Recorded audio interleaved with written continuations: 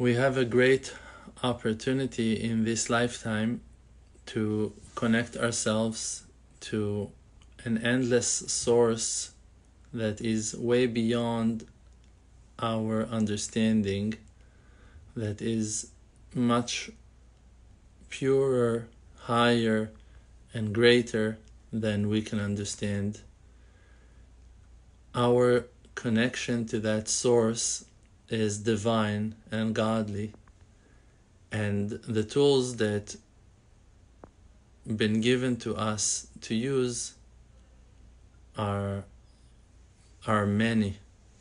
The variety of ways to connect ourselves to the Creator is equal to the number of particles that there are in the creation.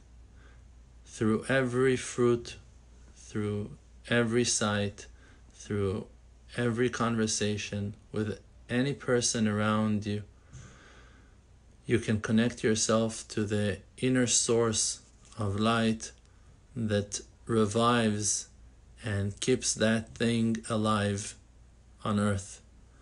That is the Creator Himself. The way to do it is by being truthful, is by being honest, and to try as much as we can in the most honest and beautiful way to become one with His unity, to believe in His existence, and to nullify ourselves as much as we can to His greatness, to His beautiful goodness. The way to do it is by working on our attributes, on our manners, and in every situation in our lives to be as kind, as nice, as patient, as generous, as good as we can. And when we're doing that, we become one with our inner nature that is godly. And we let that inner light that is the source of our life to shine through us and to illuminate the world with all those great variety of colors and shades that builds us and makes us to be who we really are from within. When a person is being truthful and loyal, he's creating that circle of energy to flow, and he's pulling from that inner spring of light channels on channels, buckets on buckets of pure energy of His godliness. So for an example, when you grab a fruit and you're not going to say on it the blessing that's been established for us to say, that in that blessing we're just mentioning a simple understanding that the source of blessing, He is the Creator, God that created heaven and earth. He created that fruit that came out of the tree, for an example. When you mention that, you just say the truth. You're not saying anything special. You're not praising Him in wonderful ways. You just say the basic and simple truth that He is the one that made that tree available for us, and that fruit is precious and holds holy sparks that gives life to the creation. And when you say that, immediately you connect yourself to the source of life that gives life to that fruit, and by that channeling that light from that fruit to your life, from your life to the life of your surroundings that will listen to you and will see you eating that fruit.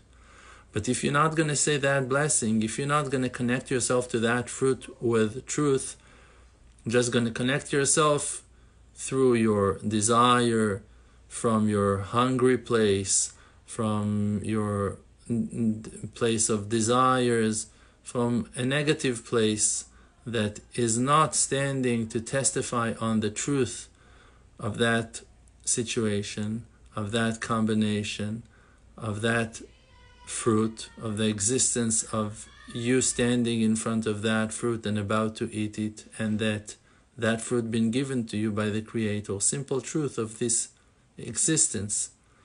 If you're not doing it, so you're blocking the light of the Creator, and people will forget about His existence. Not only that you're not channeling the light that potentially can illuminate from this meeting, from that situation, you're blocking also that light from being seen to others. To eat a fruit and to say the blessing is one example. Another example is in every situation, in every conversation, in every meeting with every person.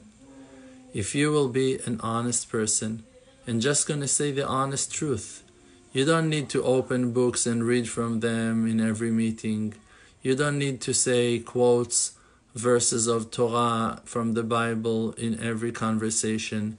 You don't need to act religious or to present the knowledge that you purchased until today. You just need to be a person of truth. If someone greets you and says, hello, shalom, how are you? You just really need to be there in that moment with that person, and just to say that simple hello from your heart, just to greet him and to bless him with love and with honesty and with kindness, and to answer, Shalom Aleichem, also I am blessing you with Shalom, that peace will be your share as well, that you will also have a wonderful day. Just say those simple words with intention. And by that, you're opening those doors for amazing spirituality to shine upon you both and upon all your surroundings.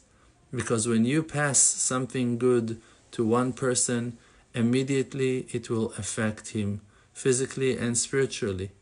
And when he will walk away from that wonderful blessing, even if it was just for 1 second, just greeting each other with your eyes, nodding your heads to say hello to each other, without even mentioning one word with your lips, with your mouths, just looking at each other with honesty, with appreciation, with free love, you're going to affect that person in a wonderful and positive way that will walk with him and will open for him new gates and new opportunities to share that light of honesty that he received from you 1 moment ago with the rest of his surroundings in the next stage of his path.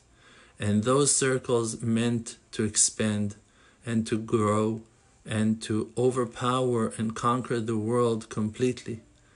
And we should believe in this power and that energy that is treasured inside of us, and to respect and to appreciate and to understand the great potential that we've been blessed with. All those noble, righteous people that for us, they are the symbol and they are the sign and they are the light and they are the source of inspiration for us from early generations. They were regular people that chose themselves and volunteered to serve the Creator with an honest heart, with a dedicated heart. They chose themselves to serve, and by that they lift themselves from sadness, from anger, from frustration, and from all negative attributes to become role model for the rest of the generations that will follow up in the future.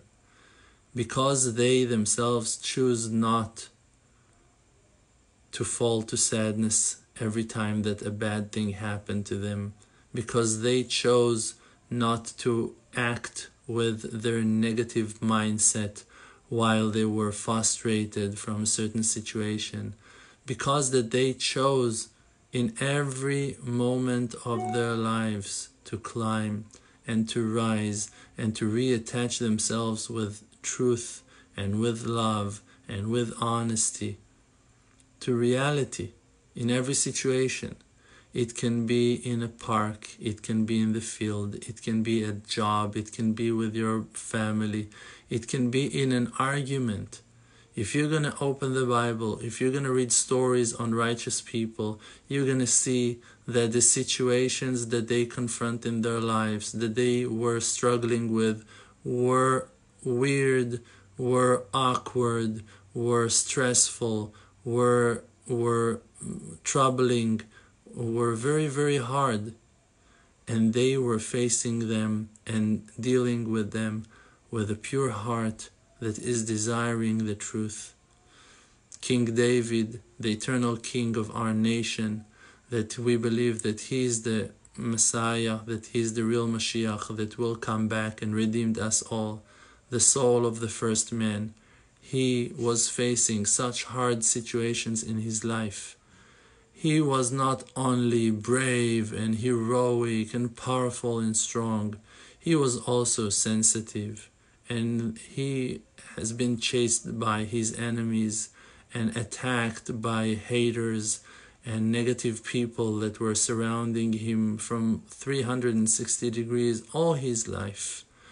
But he was strengthening himself in Hashem Elokav, in his God, and he was reminding himself that he needs to be a person of truth and never to back off from the truth. And that's how he won all his wars.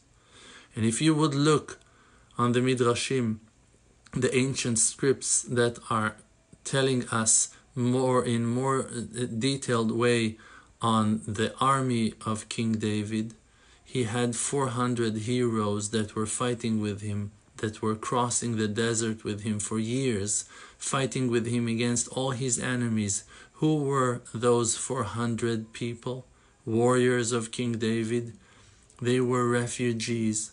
They were the outsiders. They were those ones who couldn't stand society and that society couldn't stand them. He was pulling and attaching to himself all those ones that had that spark of truth, that were refusing to accept the leadership of this fake world and fake society.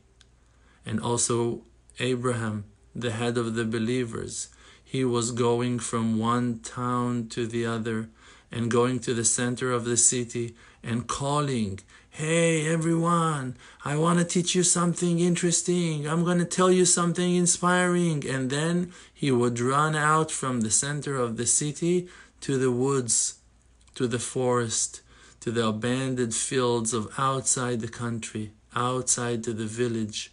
And over there, only few were kept on running after him, and they were the students of Abraham. Only those ones who kept on running after him because they desired to hear those words of faith, those words of inspiration that came from his heart. They ran after him to the woods, to the fields, to the desert, and over there he would put them in a quiet place and sits with them with an endless patience to express his heart to them, to guide them in the path of truth. That is the path of our ancestors, and that will be the way for the complete redemption by us, that we will keep on being honest and truthful and not going to get scared from society and from people who claims to hold the truth and people that are claimed to be the strongest ones of them all. We, with all our fears and with all our weaknesses and with all our lackings and all of our poverty and with all of the things that are shaking the stability of our self-esteem, we will stand and do the best that we can and gonna strengthen each other and gonna hold hands together to be who we really are, to reveal and to express the blessing of the Creator that blessed us to be one with Him. The way that we can connect ourselves to Him is only by becoming similar to Him. He is honest and truthful, we should be honest and truthful. He is kind and loving, we should be kind and loving. He helps He supports, He gives life. That's our mission on earth. To follow His light is to become like Him. You don't want the Creator to show judgments and angers. You don't want fire and smoke to come down from the sky. You want only godliness, beauty and greatness, grace. You want only kindness. You want only good things to take place. So express only the goodness that is treasured inside of you. Express only the godly light that has been given to you to share with the world, and don't back off from what you started. We meant to succeed, and we are succeeding, and we will accomplish and gonna complete the mission that the Creator sent us to complete. We are those ones that have been chosen to bring the redemption. We are the last generation.